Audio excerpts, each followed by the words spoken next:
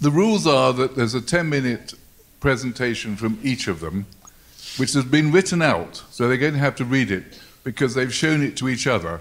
Then there's a 3-minute rebuttal in reverse order or the same order, Rick? Reverse order probably then in that case. No, it can't be. It has to be the original order, doesn't it? Okay. Then you have I'm getting confused already, but I'll be corrected by somebody. Rick has done this before, I haven't. So, then there will be a lot of interaction, as much as you like, speaking, making points, or asking questions. And then at the end there will be another vote. And the winner, the winning team, as it were, think of all those people behind, the people who put on the oil and so on, you know, they're all there. The winning team, the winning thesis, the winning proposal will be announced, because you'll all have a chance of voting again. So you'll vote again, and then we'll see which arguments have swayed you. So I think you should go up to the podium. Podium, you see a Latin thing. And timing starts from now. Now? Is somebody actually running a timer? Yes, I am. Okay.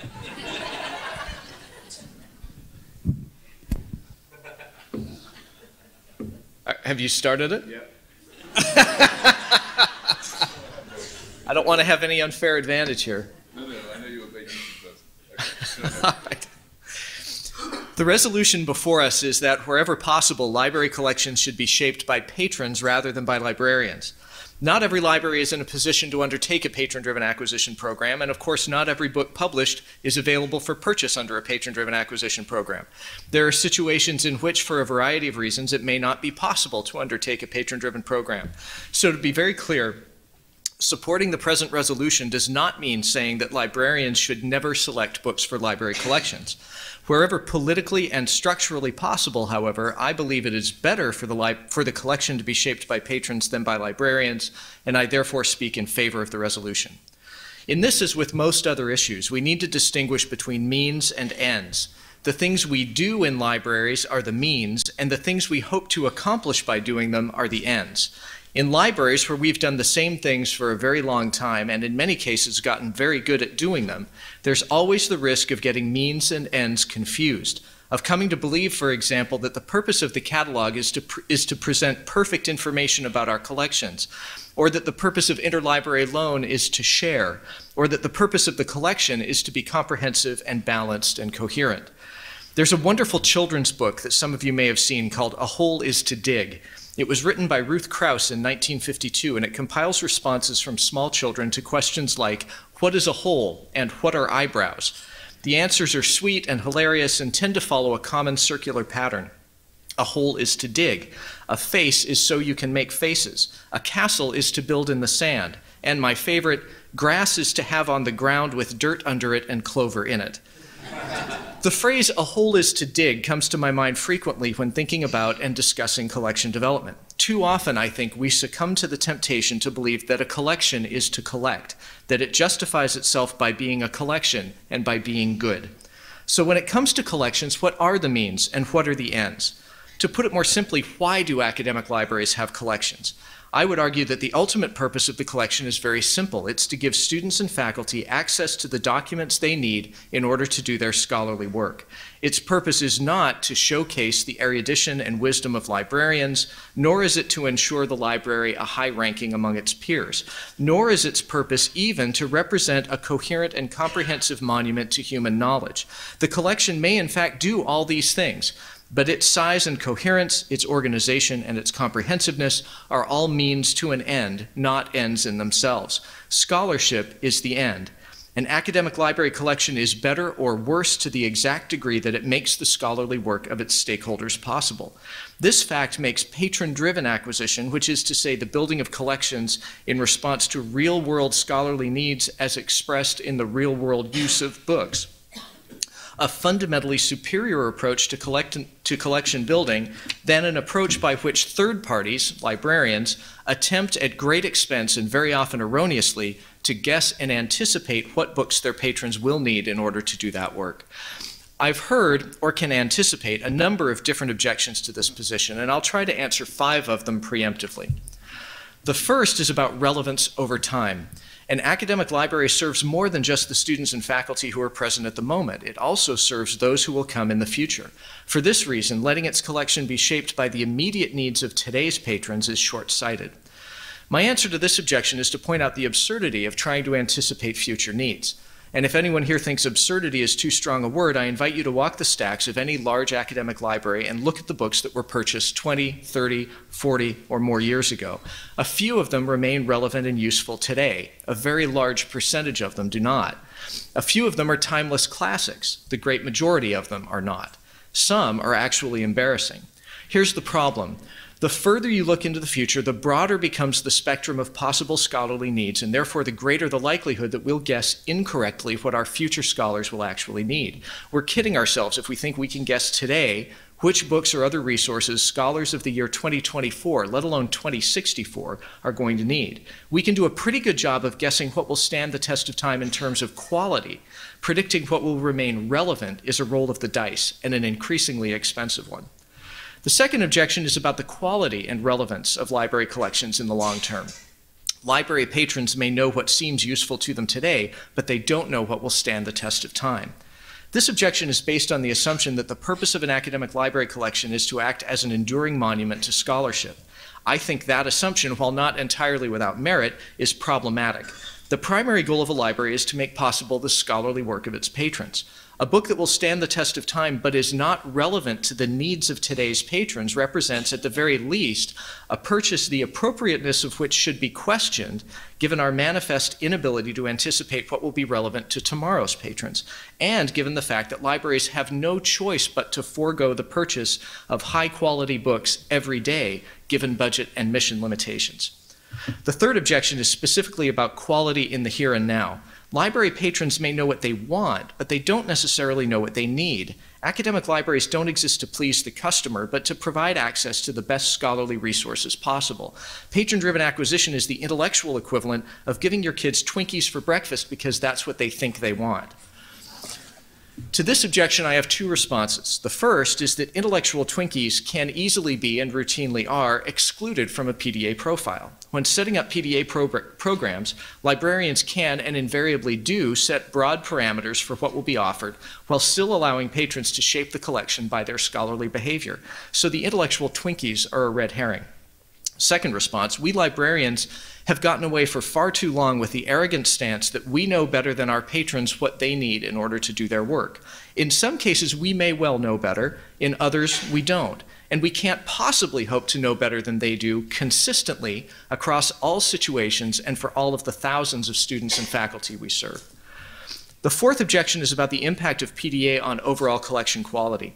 Librarian-driven acquisition creates a coherent and intelligently crafted collection because it's guided by a conscious program and a team of trained bibliographic professionals.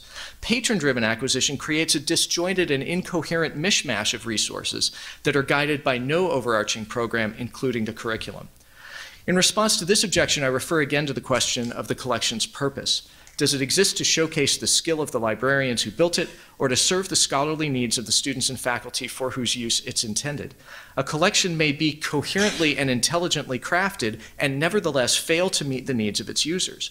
The best way to ensure that it will fully support the scholarship taking place on campus is to provide access to as many relevant and high-quality documents as possible. In an environment of strictly limited resources, which is the environment in which the vast majority of research libraries are operating. 2 minutes to go. The ability to offer a very large number of such documents and then acquire only those that are demonstrated to meet real-world needs is much more likely to result in a relevant and useful collection than a program of prediction and guesswork. Notably, by offering a far greater number of books than could possibly be purchased preemptively, a PDA program also provides far richer opportunities for serendipitous discovery than traditional collection building programs possibly could. The fifth objection is not philosophical, but practical. Patron-driven acquisition risks letting spending run out of control. This is one of the most obvious concerns about patron-driven acquisition. If you put the patron in the driver's seat and tell him to drive as fast and as far as he wants, how do you keep the gas tank from emptying out before all needs have been met? This concern can be dispatched quite quickly. There are many mechanisms available to regulate the rate of spending on PDA, from the cordoning off of dedicated and limited budget lines to what's called risk pool management, whereby the number of books offered is decreased as the amount of money available shrinks. The bottom line, though, is simply that putting the patron in the driver's seat does not mean giving him the option of driving as fast as he wants for as long as he wants. Mechanisms exist and are easily applied to manage the rate of PDA expenditure. Those who've been paying attention may have noticed a common thread among the objections to patron-driven acquisition that I have laid out here. They tend to be library-centered, indeed collection-centered, rather than patron-centered. Those who oppose PDA, or who believe that it should have only a marginal place in our collecting strategies, seem to me very often to be motivated by a fear that their work as professional librarians will be moved to the periphery by a system that uses scholarly behavior rather than librarian expertise to shape our collections. This fear is rational and legitimate. It's not, however, a suitable foundation for a collection development strategy.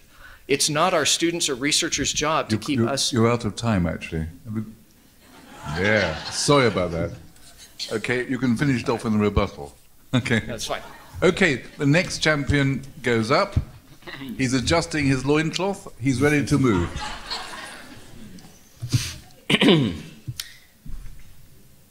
Tell me when you're ready to start. You may start. Point 1. I am not against patron-driven selection. PDA can be a cost-effective tool for exposing high-use core materials that librarians would have selected anyway, getting them into collections without the need for selector review.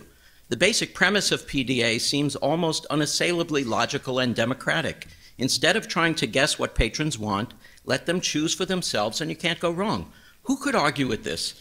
Okay, I concede from the beginning, PDA is a useful tool. A Phillips head screwdriver is also a useful tool. It allows us to efficiently apply maximal torque and rotational pressure to drive a screw into a hard surface with a minimum of force. It's truly a marvelous device, optimal for its task, and we should all be thankful for its invention. How much better the Phillips head screwdriver is than traditional methods of attaching things in the old pre-Phillips days. But should we therefore conclude that Phillips head screwdrivers should be used for all tasks? You could try to use it for cleaning a fish, scraping snow off your windshield, combing your hair, or eating mashed potatoes. But should you? By elevating the role of a special purpose tool to a broad collection development principle, giving it the evangelical force of the word should, and promoting a dogma that all libraries ought to seek this path to perfection, the proposition leads us down a garden path that would ultimately deprive the entire research library community of the ability to meet their mission and serve their patrons. Notice critically, I am not arguing that another useful tool, librarian-driven acquisition, should be the universal way all collection shaping takes place. We should deploy the right tool for the right tasks. A flexible toolkit gives us maximum scope for meeting our mission. The proposition is false because it presents patron selection as the approach for collection shaping, a false panacea. Point 2, I want to get rid of some myths, false distinctions, caricatures, intentional mischaracterizations, and rhetorical straw men that are raised whenever this topic is discussed. The corollaries of the proposition, which I use to shoot it down, apply equally to the shaping of collections in print and electronic form in libraries with large and small budgets. Contrary to the rhetoric my opponent has deployed before, the argument is not old-fashioned print-based thinking doggedly resisting the forward-looking visionaries of the modern world. Let's unpack the terms of the proposition in detail. Libraries should take those actions that best support their mission of connecting patrons with the content they need. Libraries provide that content to patrons in 3 ways. We buy it, we license it, and we borrow it. The collection is what we choose to purchase or license. Shaping a collection means choosing what to collect versus borrow. Librarians engage in a balancing act, deploying limited resources strategically for current and future needs. Librarians look at cost-benefit ratios and trade-offs for their patrons every day.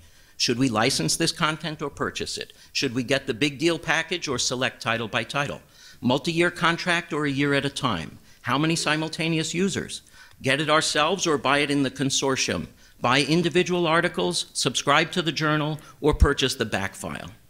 Maybe don't collect it at all. Maybe we could borrow it for our patrons as needed, and so on. In contrast, the life of the patron is amazingly simple. I look at what's available, I pick what I want. The hard questions don't arise for them. Today's proposition is all about who should make these hard collection shaping choices. Should we really take the librarian out of the shaping business altogether? Notice the proposition also uses the hedge wherever possible. It is always possible, though not always advisable, to have all choices made by patrons, just as it is possible to eat potatoes with a screwdriver. There already are some libraries following this dictum, eliminating librarians in favor of PDA, and the world has not come to an end yet. Let's take a look at the roles of profit, discovery, availability, and cooperation to see the impact. PDA systems are arranged with vendors and aggregators, supplying sets of records which librarians expose to patrons in a discovery system, which the patrons select by clicking. These systems are optimized for mainstream commercial content, with libraries letting vendors market their wares directly to their patrons. In theory, there's nothing wrong with that. We know lots of mainstream commercial content is precisely what the patrons want anyway, right? So far, so good. But what about all the non-commercial, non-core research content, print, digital, and other format, excluded from the mainstream because it is less profitable? Research needs and commercial viability are not always the same thing. Think of data sets, global government documents, NGO publications, think tank reports, gray literature, maps, digital ephemera, print ephemera, all kinds of specialized research material. What if all our libraries simply stopped collecting these because they were not profitable for commercial PDA? I hear you thinking, oh, if these things really mattered, why wouldn't vendors sell them to us in PDA? Doesn't demand drive supply? No. The market can ignore these needs because it's harder to make a profit on them. The cost of acquiring this kind of content may be too high, projected constituency too specialized, demand too low, market too small.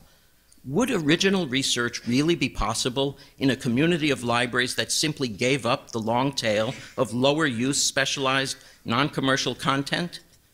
Until a few weeks ago, Ebola was a distant obscurity. Now it's, whoa, where the heck did that come from? If Liberian public health documents, in English, mind you, are available to academia at all, it's only because they were collected by research libraries shaping their collections before the outbreak hit the headlines. Trust me, these materials will not make their way into your commercial PDA.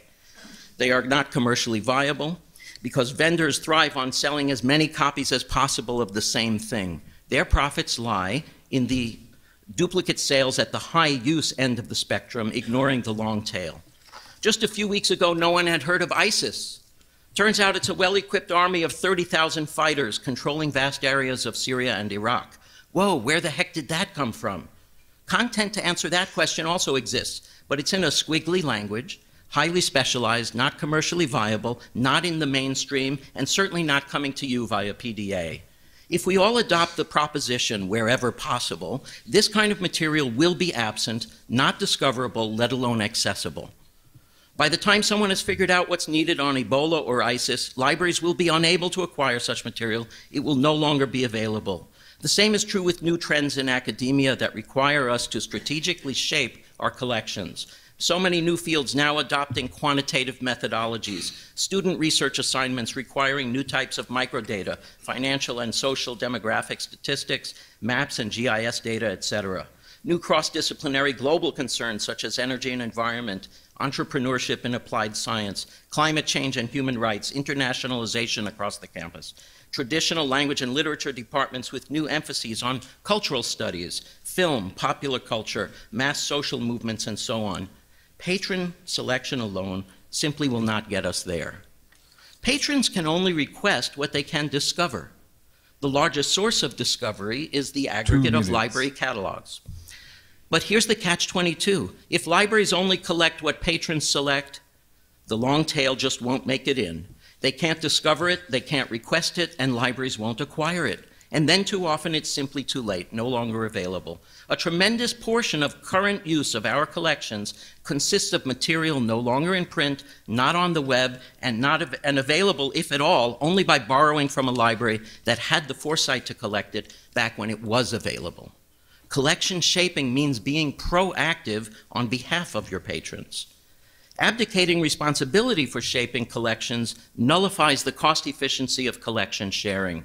All over the country, library consortia are pushing the envelope for more efficient collection sharing with print and electronic delivery. Optimized shared repositories, integrated shared discovery and request systems, negotiated consortial deals, new kinds of licenses for shared electronic content. Collaboration has enabled us to pursue coordinated collection development.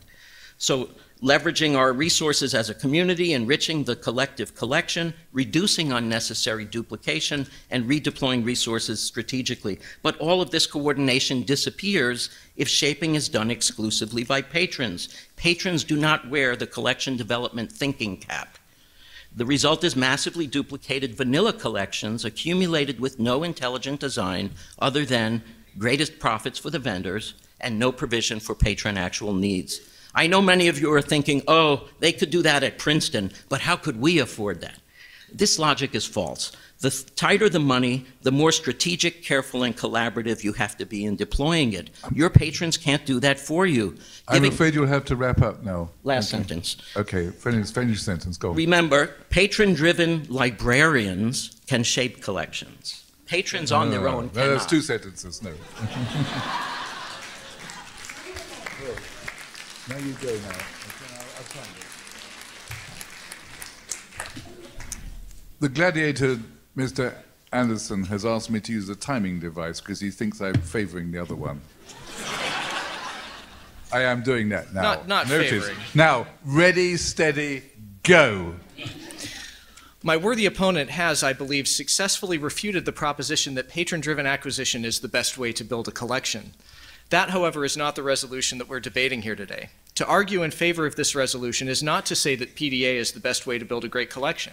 It's to say that the greatness of the collection is not the point. The point is to support scholarship. What David has not done, in my view, is demonstrate that librarian-driven collection building is the best way to accomplish that task. In fact, if connecting students and faculty with what they need in order to do their scholarly work is the task, then librarian-driven acquisition is a demonstrably poor tool for it, since it invariably means guesswork and prediction about which resources will actually meet scholarly needs, which is a bit like using a screwdriver to eat mashed potatoes. It involves a huge amount of wasted energy, not to mention wasted money. David's points about profit and patrons are not incorrect, but neither are they particularly relevant to the resolution we're addressing today. He's right to point out that there are, and surely always will be, documents that patrons need in order to do their scholarly work, but that are not available for acquisition on a PDA basis. If the resolution under debate were no one except patrons should ever shape library collections, or libraries should only collect materials that are available on a PDA basis, then his point would constitute a powerful refutation of it. But neither of those is the resolution under debate. Clearly, if we need documents that can't be acquired through PDA, then we need to get them in some other way. The fact that PDA will not always be possible is explicitly accounted for in the resolution. Last point, David seems to have confused the idea of patron-driven acquisition with patron selection. The two concepts are very different. PDA doesn't call on patrons to make selections. It provides what patrons experience as a larger collection than what libraries could possibly provide based on speculative purchasing, and then simply invites the patrons to do their work. The patrons don't make selections, they do their work, and the work they do then generates selections. David is right that books in the long tail of relevance may not make it into the collection by this mechanism. Some will and some won't, but this is true no matter how we buy books. I'm very emotional about that point. But this is true no matter how we buy books. Let me close by pointing out a fundamental point on which David and I very much agree. The tighter the money, the more strategic, careful, and collaborative you have to be in deploying it. This is why libraries like mine, a library whose entire operating budget is barely larger than Princeton's annual expenditure on collections, have been relatively enthusiastic about embracing PDA. Buying, housing, and caring for books that our patrons don't need may be a great way to build a wonderful collection, but it's no strategy at all for allocating strictly limited resources in support of the 15 seconds. In support of the scholarly work on our campus, says. Oh. I'm sorry that Gladiator Anderson gave up 14 seconds just then. I'm not happy about that. Okay, now I'm going to... oh, it's just telling me. Okay, are you ready, Gladiator Magier? Yeah? Let it roll. Without identifying a single specific good thing about PDA, Rick devotes his statement instead to a new low of dismissive stereotyping and character assassination. That's good stuff. A completely fictionalized librarian straw man to shoot down. He trivializes and slanders the work of librarians, calling us childish. A collection is to collect. Arrogant and self-centered, monuments to our own wisdom. Absurd and delusional, tilting toward comprehensive collections for a distant future, and wasteful and self-interested, valuing our own jobs over the interests of patrons. This cartoon character villain actually doesn't exist. No library would tolerate it, so let's dispose of these distractions and hot air and look at the real world. We librarians are patron-driven, engaged closely with our faculty and students every day. We engage in collection shaping with and on behalf of our patrons because failing to do so produces negative impacts right here and right now, not 40 years into the future. Because of potential bad outcomes from PDA, even Rick is forced to hedge his bets.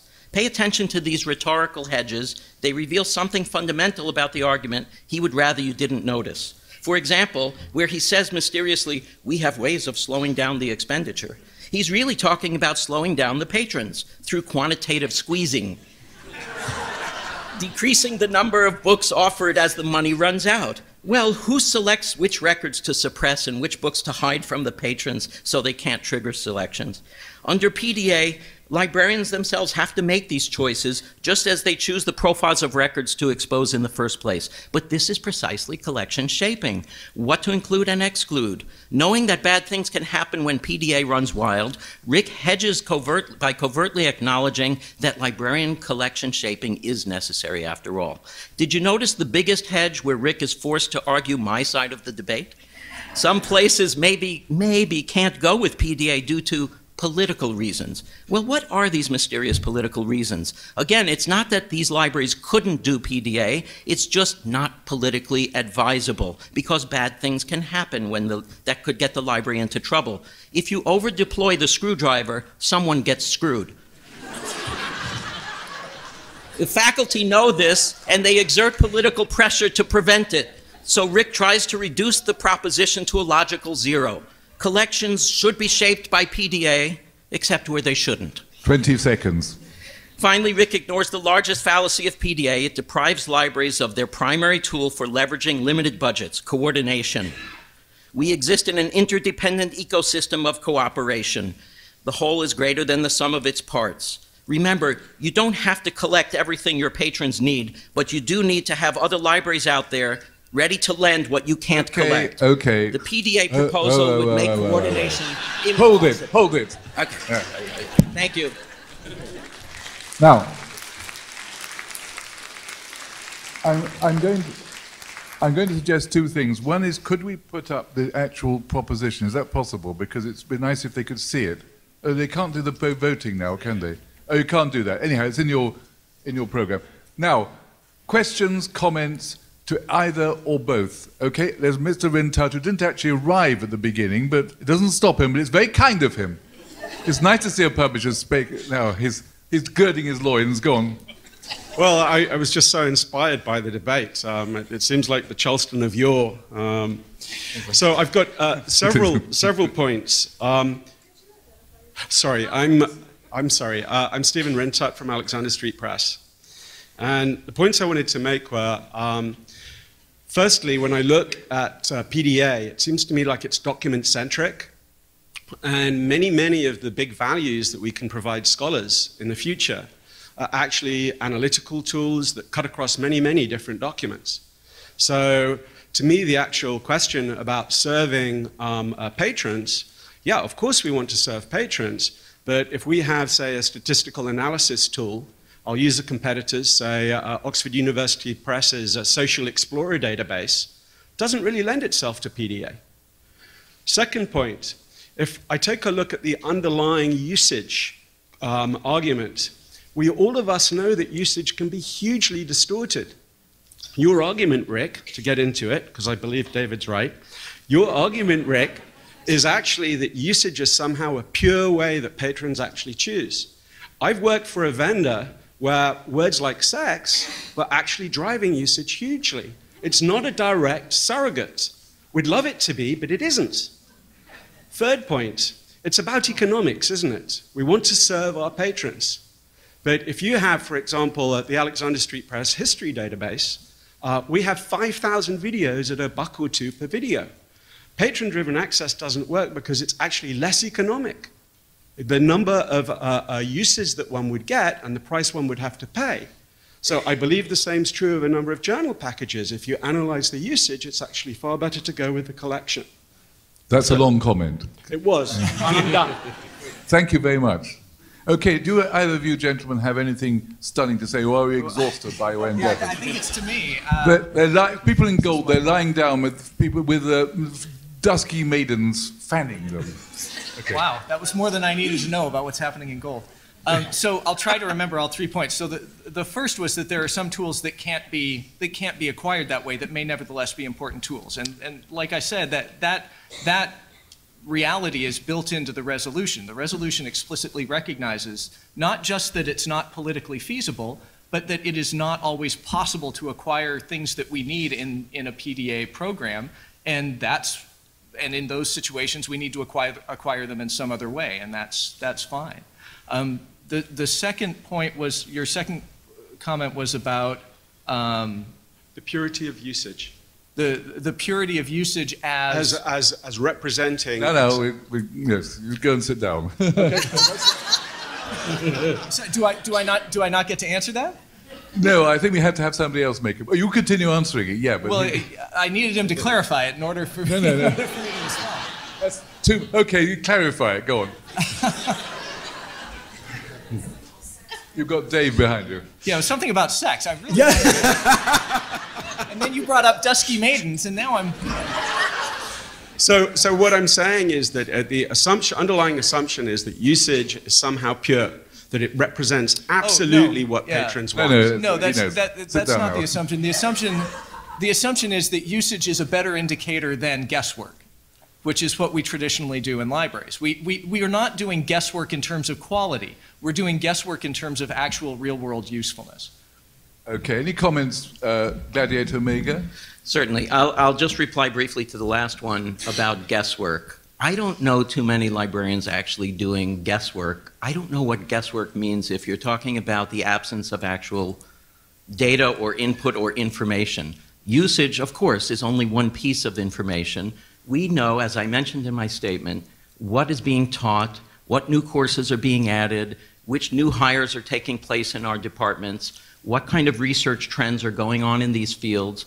If we wait for those changes to take place before proactively developing our collections to meet those needs, a lot of what those programs might require simply won't be available. Don't assume that everything comes through the narrow focus and the narrow beam of patron-driven acquisition. So it's not guesswork, it's highly informed decision-making because we are working with the patrons, contrary to the mythical librarian who sits in a corner with a catalog and does blind guesswork about what to select, which is kind of the vision that my opponent has been trying to paint. Okay, no, you go first, and then I'll go up to Colonial Gold, please. Hi. Good morning. I'm Kirsten Dugan from the University of Illinois. I believe it was Mr. Magier who made the comment that frequently some argue PDA collections can lead to vanilla or similar collections. And I want to bring up the point that one of my colleagues often makes about approval plans and subscribing to large packages with lots of content. If all of universities do similar things in that way, then aren't our collections similar? So I would argue that PDA in some ways can actually lead to more unique collections because everybody is studying subjects in different ways. So I'm wondering if you'd comment on that. Well, I think if I understood the question properly, you're talking about uniqueness that comes through PDA versus approval plans. Is that correct? Yeah. Okay. Well, yes, uniqueness, though, within which universe? Remember the point of what's coming through the PDA plans. As I said, it's the things that are the most narrow focus of commercially viable content. It's not the broad scope of things that people actually would use and need if you exposed more to them. But remember, it depends on what's available for discovery. And if libraries aren't collecting beyond that narrow, commercially centered content, there's not going to be anything to discover out there. And Ebola keeps growing, ISIS keeps spreading, and we're all in trouble. But of course, nobody's suggesting that libraries shouldn't collect beyond what's available via PDA. That's an argument that you keep responding to as if somebody's making it, but nobody is. Well, Okay. I do see in front of me the proposition. It says wherever possible. That statement is designed to demonstrate or to claim a maximal usefulness of PDA. Wherever possible means go with it. No, it's designed to define a circle outside of which we recognize PDA doesn't work. Within the circle of what it's possible to collect via PDA, the resolution says we should collect via PDA, recognizing that there is a greater world outside of that circle whereby librarian-driven collection is still going to have to happen. In other words, you're changing the proposition to library collections should be shaped by patrons except where they shouldn't. Okay, No. I want another question. No, it's quiet, sorry, quiet, no, quiet. Stop. Upstairs, gold. Anybody? I Go- think we're still stuck No, by okay, the dusky Colonial? maidens No? who have not arrived. Okay, go ahead, please, Dave. Okay, I'm Dave Tickerson from Cal State Fresno, and I think there's an underlying assumption that you've made here that is a fallacy, and that most libraries in this country do not exist to support scholarship. They are public libraries where scholarship is only a very minor component of what they do. And then you can look at community colleges where it's sort of a mostly education, a little scholarship. Even my own institution, which is a master's degree granting, is sort of half and half. Yet the argument is that we all need to support the long tail of scholarship. So how does this proposition relate to a small public library? It doesn't. We've both been arguing in the context of academic libraries. The Is that resolution right? probably should have said academic library collections, but I think both of our statements were clearly made in the context of academic libraries. You were wrong. And even Okay, within academic libraries, I wouldn't argue that every institution, should not engage in patron-driven acquisition. That was not my point.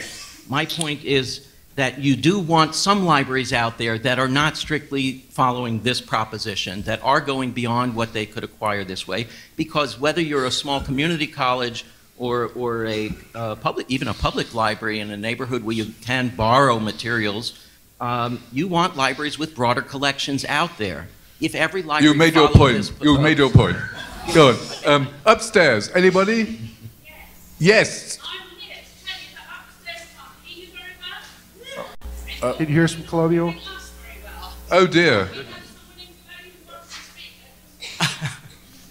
Okay. Well, It sounds like the Gauls have I don't know. That sounds bad invaded news. upstairs. Well, while we're waiting for them to try and come in, I don't know what's gone wrong. Sheila, say who you are. Sheila Correll, University of Pittsburgh. I just wanted to make come back to what this proposition actually says. It doesn't actually say anything about patron-driven acquisition. It says being shaped by patrons instead of by librarians. And I think that proposition can apply equally to public libraries. And indeed, I've heard many people argue that very point. And as for saying that materials such as, grey literature or specialized data sets are the sorts of things that cannot be acquired through a patron-shaped model, I think that's complete nonsense, because how would librarians be able to identify some of these specialized data sets? And I'm not talking about databases here, I'm talking about highly specialized data sets that faculty would want to use in their research and maybe provide access to their students. I mean, those are the sorts of things that the patron, including faculty as well as students, and we shouldn't forget that in the academic context, are exactly the people who should be helping librarians to shape the collection, because librarians are unlikely to be able to identify these. Any comments on that? Yes, well, I agree with you that patrons should help librarians shape the collection, but that's not what the proposition says. It says the patrons should shape the collection, and if shaping means actually determining which content gets into the library, patrons alone cannot discover and engage in and they certainly won't, even if they could, find all the things that might be necessary for them to do their work. Not every library can do this, but I know, we have a data and statistical services unit where people engaged in quantitative research are doing this kind of work all the time, students and faculty, and they work with the librarians to identify the kind of research query they're undertaking, but the patrons can't really find the data sets themselves. They can't identify and say, get me this piece of data for my research. They rely upon the networking and connections of the librarians to identify for them. We'll have to, now, I just want to check. Can Colonial hear? Can you hear us now? Colonial? Can you hear us? Yes. Do you have a question? Yes. We'll just last question or comment. Okay, go ahead. Say who you are. Rich Goss, University of Central Florida. The idea of patrons, the PDA as a tool works, but one of the ways for decades we've done PDA is with having a librarian with a liaison with a faculty member in a department. And they provide input for a selection, but the librarian shapes it. Because we all know situations where a faculty member is picking the things that they need for their research, but not their colleagues in the department, and you end up with a very narrow focus within that department. Okay, very quickly, responses by the two gladiators. So that is certainly a problem with patron selection. That's a problem with listening to whoever comes to the librarian and says, I need these books, and you don't need to worry about buying those books. That's not a problem with patron-driven acquisition programs as they exist, which reflect the work that the faculty members do rather than... that's one. The other one? I'm sorry, that's a hedge. Notice that hedge. Okay, now this is the end. Sorry, we have to finish now. Voting, and meanwhile, the two gladiators now leave the floor, dragging their chains behind them.